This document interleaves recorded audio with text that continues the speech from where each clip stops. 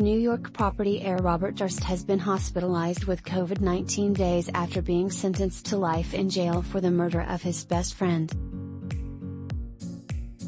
The multi-millionaire, subject of the crime documentary series The Jinx, is on a ventilator after testing positive, his lawyer Dick DeGuerin told the Los Angeles Times. Durst, 78, was sentenced to life behind bars without parole on Thursday for the murder of Susan Berman in 2000.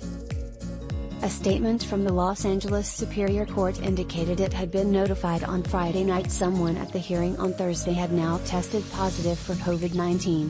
As a result, the court will follow CDC and LA County Department of Public Health guidelines for assessing close contacts of the INV. There were no additional reports of COVID infections related to this case, it added.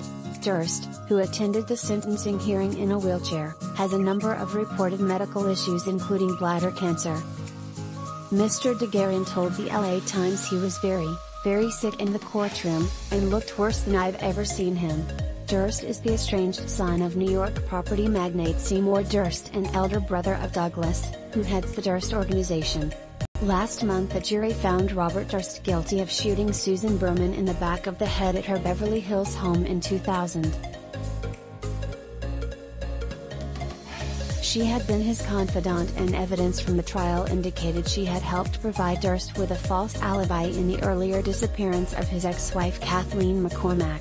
Prosecutors described him as a narcissistic psychopath and alleged that Durst killed Berman because he feared she would reveal what she knew to authorities about Ms McCormack's disappearance in New York in 1982.